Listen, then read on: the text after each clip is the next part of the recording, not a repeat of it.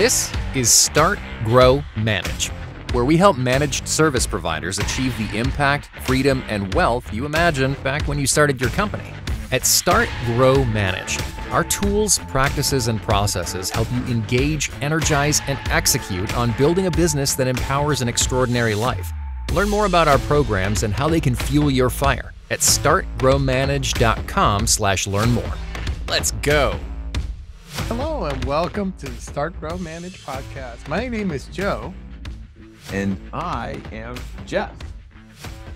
And I've been talking about my soreness from snowboarding. I've told everybody here, and for anybody who is curious, skiing gives you no advantage when you try and snowboard. But the most important lesson I've learned, in sort of yoga teaching, I teach as well, this idea of approaching things with a beginner's mind, right?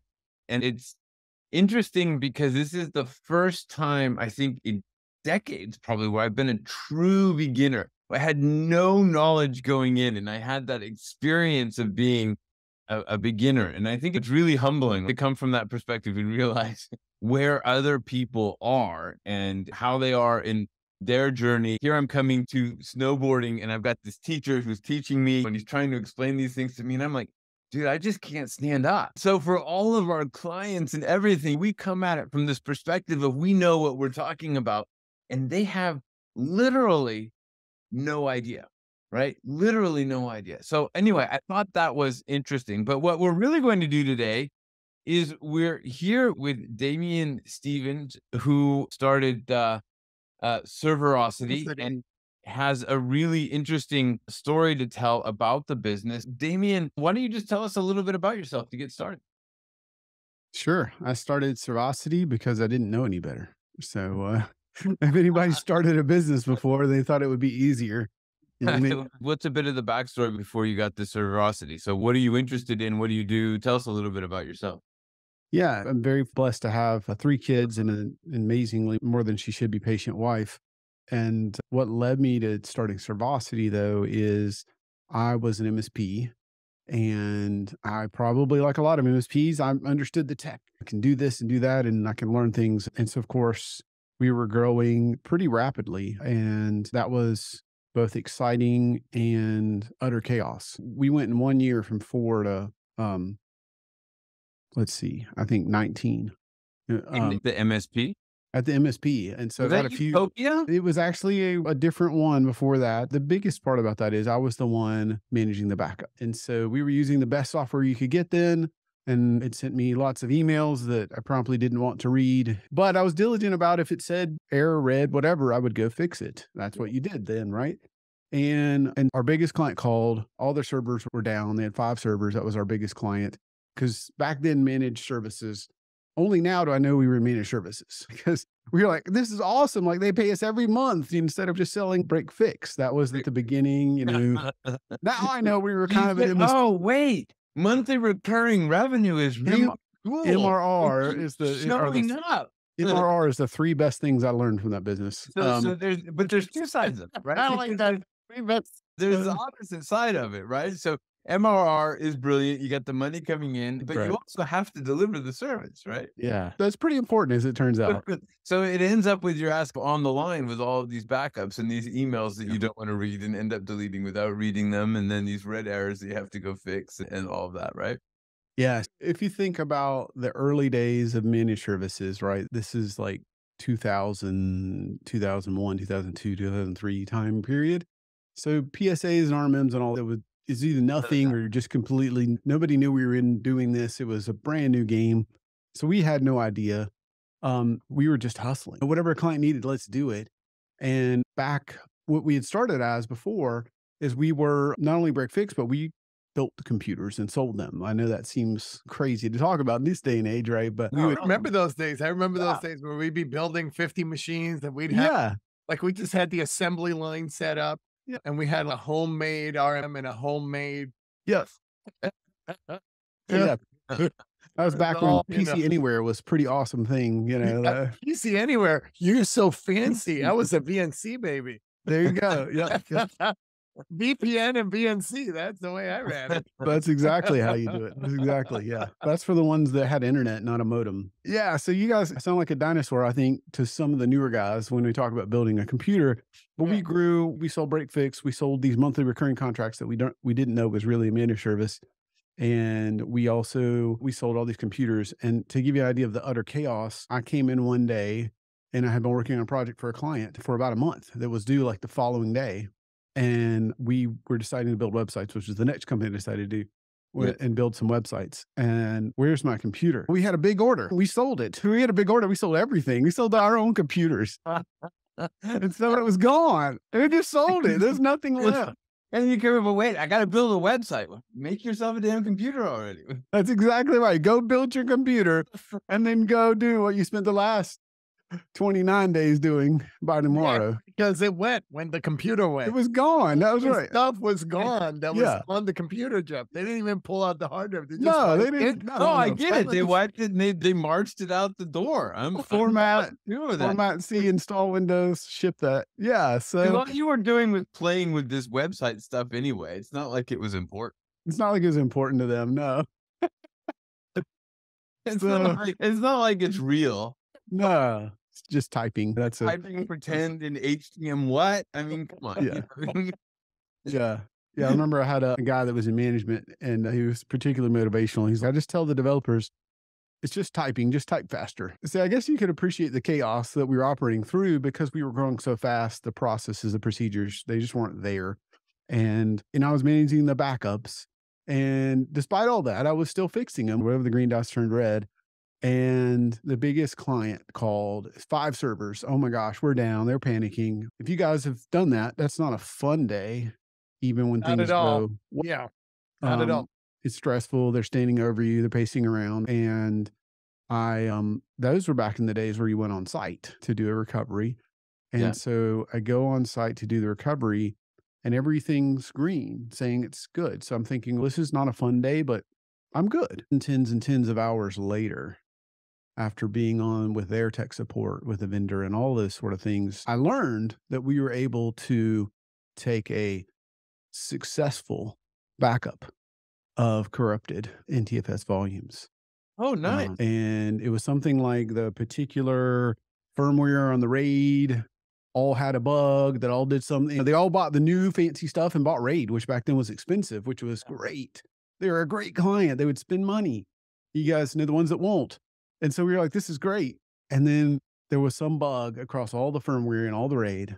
And long story short, we were taking successful backups of corrupted volumes and all of them were corrupted, any of the recent backups. So I had to go to my client and tell them, like, I can't restore your data. And I don't know if you guys have ever been anywhere close to that. I've been there. Yeah, I destroyed an email server for Daimler-Benz Berlin once. And that was 96, 97. So they weren't even completely sure they wanted to use email. This is in Germany. And they're like, email, ich weiß nicht, and then I'd managed to destroy all of their email. And the CEO decided that, it was important enough that we should probably start taking it seriously. But it doesn't sound quite as bad as your experience. So you're like, restoring these backups, they're all corrupted. You had to go to the client, your biggest client. Yeah. The biggest client that would spend money when we asked them to, like that, paid on time. They paid on time. And I've been there, had a very similar situation where a client where they're doing everything right and you think you're doing everything right. And then you go to restore and you can't get the data. And it's, sometimes, we were in it for 60, 70 hours. I don't know how long you were in it for. Every minute that passes, you're just like dying. Yeah. A little bit more. A little bit more. That's right. A little bit more inside. And there comes a point, by the time you get to talk to them, you're dead. At that point, you're right, Joe. There's nothing they can say that'll make you feel worse. Yeah. By the time you get in front of them, you know what you got to say. And I imagine, Damien, because we're pretty similar in our thinking, right? It's you've broken your trust with them. Was that the end of the relationship with them? Yeah, it was. They wanted us to try to do this workaround. And I think it turned out the accountant had a copy of the QuickBooks from 7 or 8 months ago, which was better than 0. And we were still the only IT they really knew. So we were willing to do whatever and serve them in the interim. But yeah, to Joe's point, I had to go to them and say, we've totally failed you. I've totally failed you. And that's something I don't ever want to do again, because it's not who I am. I felt like I let my team down. I certainly let my client down. And to a large degree, I felt like I had let my family down, because technology was my way up and out. And so this was my way out. And it's just not who I am. And to be able to tell them, we can't do this for you. So yeah, at the end of the day, there was something the accountant had for QuickBooks, but almost everything had to get recreated. And as you can imagine, all the work we did after that is not something they were willing to pay for. That was not going to get paid. And I think at the end of the day, we narrowly avoided like litigation. That was the best outcome we could come with. And it still didn't feel like a win. You know what I mean? It's not like you're like, whew, yes, I'm not getting sued today. We can get sued today. Yeah, exactly. That's not a very good team mantra there. Yeah. That's then what inspired you to start Servosity. I keep saying it wrong. Joe's like texting me, like, don't say Servosity, because I have like this need to put a whole server in it. But no, it's not a whole server. It's just Servosity, which is a great name. English is hard. And I struggle with saying words. It's me, guys. It's all me. Anyway, so you had this experience and then you realized there was something that had to happen here. Yeah, that was the point where I was like, I have let them down, my team down, and I felt like my family. Yeah. And I said, look, at this point, I'm going to either run away from IT and just do something way less stressful. I don't know what it is. Maybe skydiving. Safer than IT. Yeah, that's what led me to start Servosity, because I thought when it said success that I could restore. And I started talking to more and more MSPs, and I realized, like, no MSP wants to come on and say, yeah, I've lost a client's data. Like, I talk to them all the time and they'll admit that confidentially, but that's not what goes on the website, of course. And they don't really want to raise their hand and say that on a podcast, but it's actually uncommon if they haven't lost a client's data. And it's not that any MSP that I've met is ignoring the emails or just not doing their job or doesn't care. It couldn't be further from the truth. They're actually, almost all the ones I've worked with are some of the most hardworking, what I would call, I feel like MSP are the blue collar of the IT industry. And I mean that in the best way. Like, the world wouldn't work without them.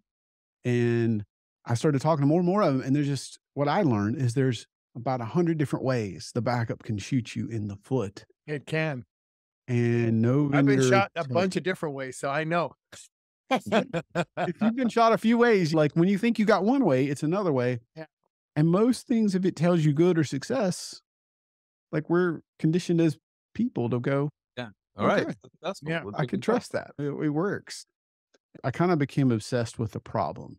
And I want to pause here just to say, this is actually very cool, right? Because it's one of the things we talk about all the time with our clients, with everything that we do. Understand and define what that problem is. Fix a defined problem that people have. I love that you went out and you talked to the MSPs. I know you didn't put this on your website, but have you ever? Yeah. And you have that tacit experience with the problem. You understand it. You're able to define it in a really clear way that somebody can understand, right? You're not going to sell this to a bank or an airline. Like, MSPs have this problem and we're solving this problem for you. And now as I say that, okay, maybe you would sell it to a bank, but the point is that you're selling it to the person who's managing their services. You're not selling it to the finance person, because it's very specific around the problem that they have. That's right. Yeah. Yeah. There's no either business owner or service delivery manager or whatever that role is that's been there for too long that hasn't gone through this. Yeah. Yeah. And in fact, just when people come to me and they're like, let's see if you're a good fit, let's talk to you, and we have an exploratory call. We talk about a lot of things, but if they're willing to open up, it usually becomes basically, one, how often do you test? And again, they don't want to put this on the website, but the answer is usually, I got one client, we do it annually because they pay extra. Everybody else, we don't. Or I get answers like, well, I get like a screenshot every night that the vendor sends me. And again, a common myth, like screenshots are better than what I had. But a real common misperception is screenshots are testing. First of all, screenshots are only the boot volume. Yeah. That doesn't tell you anything about your data. I've actually talked to a couple of MSPs. They're like, holy crap, I never thought that far through it. And they're like blown away, my mind blown. And so I know it sounds obvious, but I still have a few folks like, and then is that this fear come into their eyes? yeah, this sinking feeling like talking about this, I'd be immediately thinking of all those backups that I thought were all green lighted and are ready to go. And then I'd have this fear, the same fear bubbling up. Oh God, I don't ever want to have to have that. Listen, I've had that because I was an MSP probably even more recently than you did. I don't know. I got out like in 2015, but I've had that happen where the screenshot, the boot was good and the data itself, the data volume was corrupted. Right. And, we managed to recover the data, but there was some like clenching moments. Right. That happened from the time that we realized what had happened to the time that we got the data back. It was that you're like, oh. No, let's move right along there. So how does Servosity solve the problem? Yeah, we looked at, for example, testing. The common conversation I'll have is, do you test? No, or very, very infrequently. What's the only backup you really trust? A tested one. Okay. And then, so you test maybe only, maybe less. How much data do you think you could lose before they would fire you? And the answer is somewhere between an hour and a day, depending on the client. But basically, nobody says I could lose a week or a month's worth and they'd be okay with that. And so you get this huge disparity between I test maybe annually and usually not for all clients. And the only thing I could really trust is a tested backup. And so we basically do three things that are different. And it's because we decided to do people, process, and then technology. Yeah. And I know as a technology guy, that sounds weird to me, even when I say it. But if you don't have the right people and you don't have the right process, the technology won't really matter. And on that last point, guys, I believe in that so much that we just recently have taken the over 20 years I've been dealing with working on backups and now doing it at a scale that larger than any MSP. And we've distilled down into our process. And so it's available to go on our website, and it's called Steal My Process. And so if they want to have us help them with this, great. If you don't, I want to help you so much as an MSP. I don't want you to go through what I went through, and it sounds like what Joe either went through or nearly went through. And so I do think the process is way more important than the average technical owner, at least like I was. So you can steal my process. That's how much I believe in it. If we're not the right fit, just steal my process, gain something from this. And the other reason I do that is I get the blessing of talking to so many MSPs, whether it's through my show or somebody reach out and say, can you help us? And in every interaction, I want to give something so that it's not just, are we a good fit? Yes or no. Yeah. And now I know you can take away something. So the process is definitely a huge part of that. Yeah. But it's actually not just MSPs, but it's anybody who's good at something. Like people who start MSPs, they tend to be very good at technology. But you could be good at it. You could be good at drawing, or you could be good at driving. I don't know, whatever you're good at. Right. And you decide, I'm going to start a business around that. And invariably, you don't put the processes in place. You're not focusing on the people. You're just focusing on the thing that you're good at. And that's where you get stuck in the hustle, and people take your computer and while you're trying to do your website, and everything's falling apart around you the whole time because you haven't thought of the process that says, no, don't take my computer. And that's super important. So I love that. Steal My Process. What is it? It's on Servosity.com, and there's just a link that says Steal Our Process. Steal Our Process. Love it. Yeah. Yeah. But maybe I need to look up that domain. To Servosity and Steal My Process in the show notes. So the idea of Servosity then tests your backup. Yeah. So what we realized the hard way is, so for most of our existence, Servosity was really not that much different, and it pains me to say that, than your Datto, your Accent, your Veeam, your name it. Yeah. I mean that in both a good and unfortunately a bad way. We sold you a technology tool and it did pretty much the same things. And we kept coming out with tools to help you test and help you protect yourself. And we started talking about a year or so before COVID with our MSPs about their challenges, and not just what feature do you want? What's on the roadmap? What do we need to build you? But like actual conversations about what's the biggest challenge in this area. If we could solve this issue, if you could wave a magic wand, forgetting what we already have. Yeah. And finally, we took all that and distilled it down, and it came down to basically I like either the people or the process. What we do now is we manage it for you. So We do everything from deploying the backups to on a daily basis, proactively fixing them, testing them, which is obviously critical. And that includes testing daily, weekly, monthly, and quarterly. So we built this whole testing regimen in for you because we realized at a certain point, technology would only do so much of this, and giving you more basically to-dos was not a recipe for success. I was actually on a talking with an MSP in person recently, and they were telling me they lost a client's data. And the CEO was so frustrated by this. He had a CTO or service delivery manager, forget what his role was, but that we all know the guy that actually does the stuff. And so he went to his CTO and said, look, you come up with a process to make sure this will never happen. Figure out how we could do this, how we can test, et cetera. So CTO was very good about it. He came back, spent a couple months on it, came back and said, here's what we'll do. We'll do this and we'll test this and we'll test that. And we'll do this. And he said, okay, great. What does that look like? And he said, our cost on it was going to be about $600 a month per server. Now, if you're in the MSP industry, that's cost. That's not a good sign. And so anyway, about 3 times as much as we're charging. Yeah. Yeah, exactly. That's a bad indicator. So he wanted it, but he couldn't deliver it. And so that's the thing I think that we're still improving on. This is not the end. And all vendors, Servosity included, needs to do a better job of making it easier for the MSP to be successful and not shoot themselves in the foot because of something they don't even know about. There's just so many ways backups can fail. The only way I know around that is incredible amount of testing. So that's why we decided to manage it for you. And the process comes in. That way, a lot of MSPs I'll talk to, if they have 3 different people set it up, they have 3 different variations in how it was set up.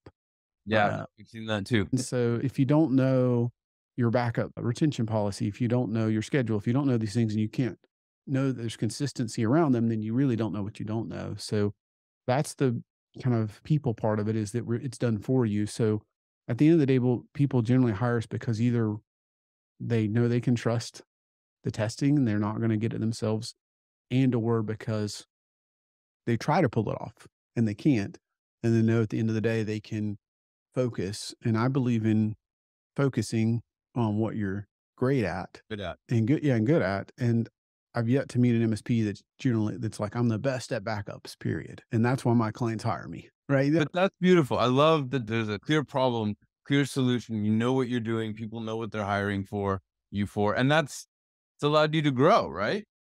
Absolutely. This has taken us, we were growing pretty well. And then this has really supercharged it because it was a blessing that we came out with this just before COVID.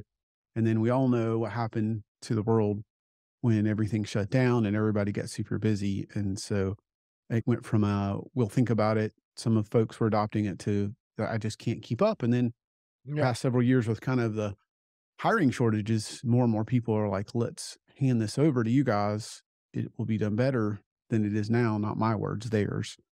And I can take my service delivery manager who was spending 4, 6, 8 hours a week on this, and that was overseeing it. For example, I got a client that came to me recently and he's like, I got a technician spending 37 hours a week on backup. Well, that's what I did when I had a failure where I lost the data. Eventually I lost the client, and then I just hired a person that was their job.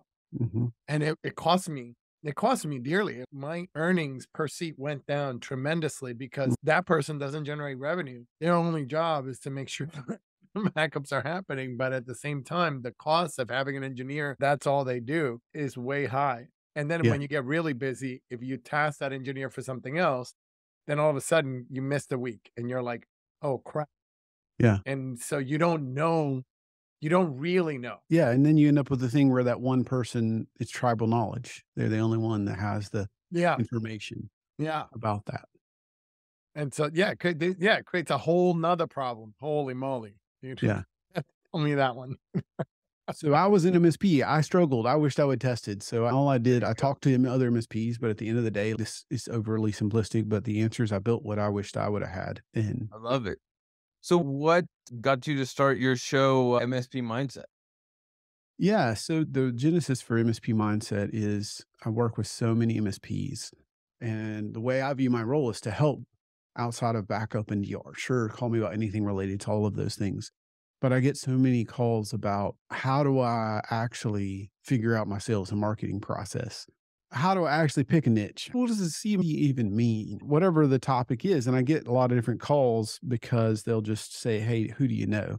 And so it started that way with, let me introduce you to Jeff over here. He knows a thing or two about how to build process, or let me introduce you to Joe in this particular case. And it was usually just one MSP to another. And I realized instead of just doing that one-on-one, if I could bring some of these folks on and let them share some of the amazing stories, one, we wouldn't feel alone, quite as alone. I love as that. MSPs that are sitting there going, I'm the only one with this problem, the only moron that can't figure out sales and marketing.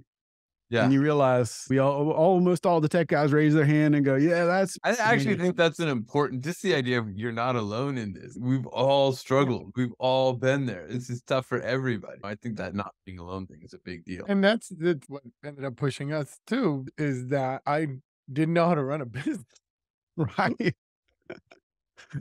Yeah. That's So I it, like right? that you're doing that. I like that you're doing that and letting everybody, hey, look. That's been Joe and we failed so many times.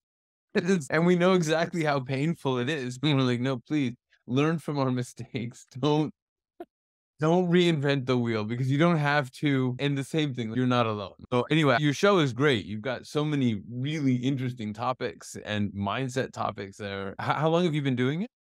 So we just started last year. So we're now every other Thursday at 2 p.m. Eastern. The reason I started, like I said, is to help. And it's called mindset because I do believe if you can change your mindset, you can change your business and your life. And it's, for most of it's just between our ears, like the thing holding me back, I see when I brush my teeth in the morning. And so I can learn from these, and I learn from these guys, and I change my mindset. And the metric for me isn't the views or likes or whatever. It's every single episode we've had somebody either drop in like on a comment or drop a email and say, I don't know why that was there, but you were speaking to me. This was my situation. This is exactly what I needed to hear on that day. I had one MSP on. One of the things we were talking about is he'd lost his largest client by far.